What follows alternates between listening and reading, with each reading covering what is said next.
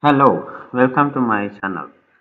Today, to start with, I have a question for you.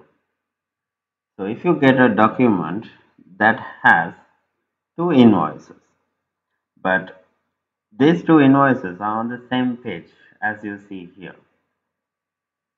In this case, how can you extract these two invoices separately and extract the information from these? Any ideas?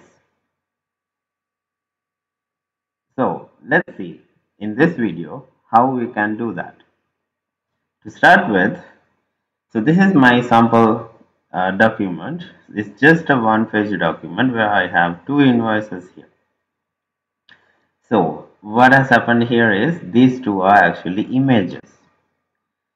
And let's see how we can use the UiPath Document Understanding activities to extract these two images from this page and do the data extraction from the two invoices.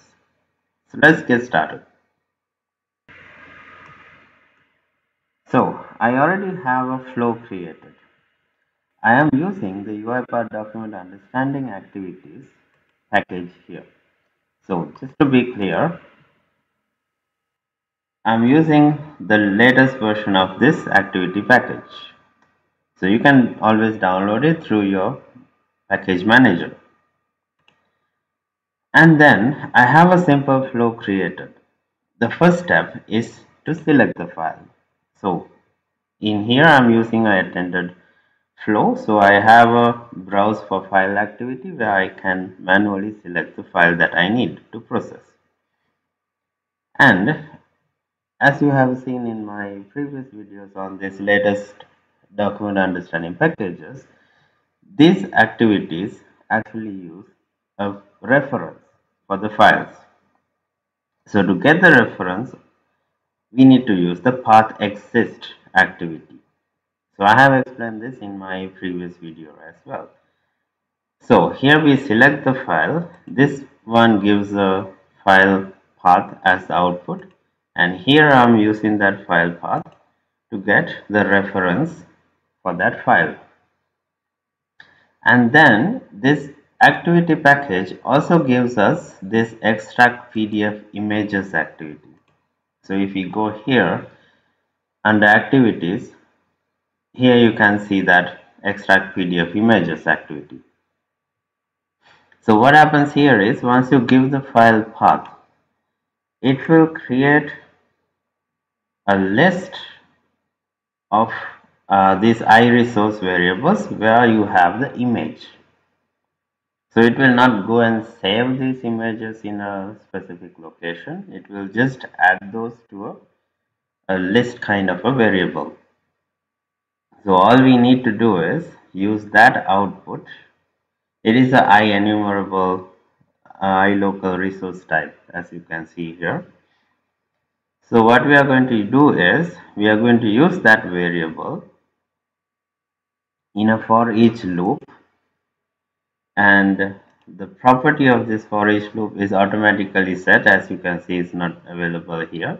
So as soon as you include this variable, it automatically takes that data type, and inside that I have a extract document data activity.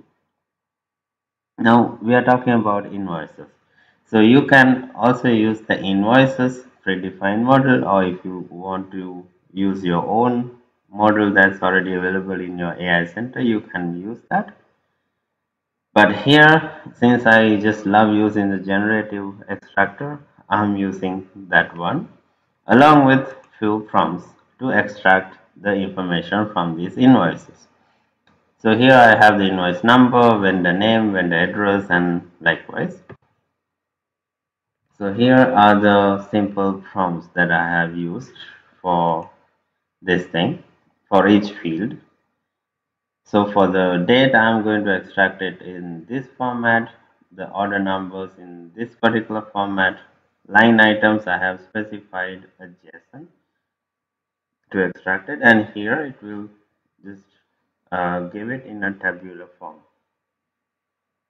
So in one of my previous videos, I have also explained how we can use these prompts to extract data and convert it into a format where we can do further processing.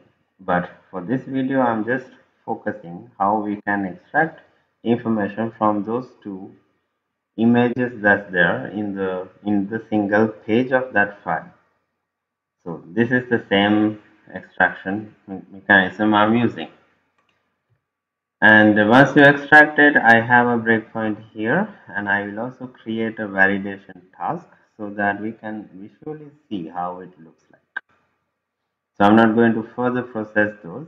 I will stop the flow from here, as we are just looking at how we can extract the information. So this is the basic flow. Let's run it and see how we can extract the information and how it looks like.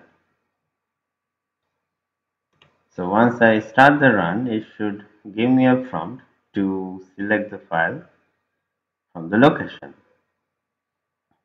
So let's give it a couple of seconds.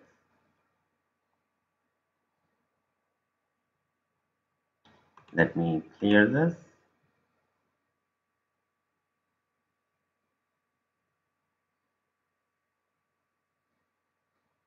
Okay. So this is the prompt, the file selection window. So I'm going to select this multi-invoice file. So this is where we have the document.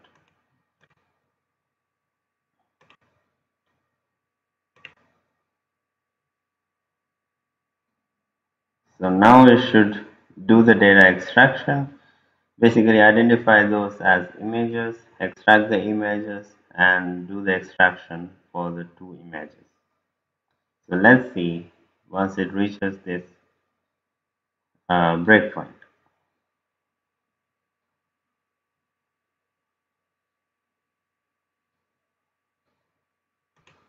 Okay, so here it has reached the breakpoint, but before executing this, let's also look at the output variable of this activity. So in the properties is the extracted document data. So let's quickly have a look at it. So here is one image. So it was able to identify this invoice number 65578, and here you can see the results. So let's also execute this activity so we can visually see it in our action center.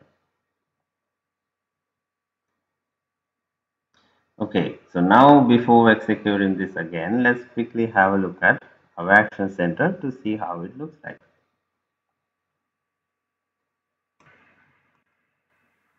Okay, so now I'm in my action center. Let me refresh this. And here you can see the new task that got created. And as expected, here is the image. So in the meantime, let me also open this file in here.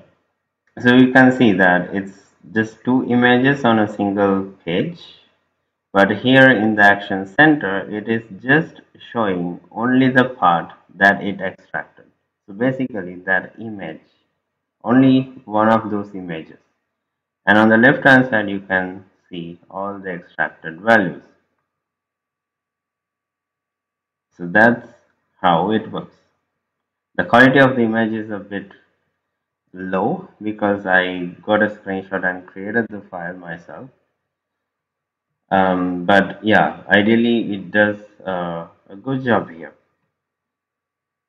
So now let's try to run it for the second image in Studio, and let's see how that looks like over here. So I'm going to continue our execution. Let's do a quick step into, and it will be extracting the data. And before creating the action, let's also have a look at our variable here. So what you can see here is the previous extraction result, and this is the new one. So you can clearly see the difference. This is the second image. And let's also create the action and we can see how that one looks like. So I'll just hit continue.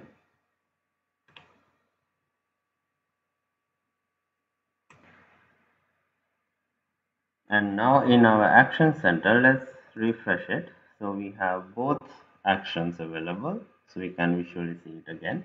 So this is our previous one. And this is the one that we just executed. So in this one, you can see the second image that was there on that page. And here you can see the extracted values. So that's how this whole thing works. So basically the idea here is you can use any extractor within the loop. I used the generative extractor because I just like using it. But the whole idea is if you have multiple documents even on a single page,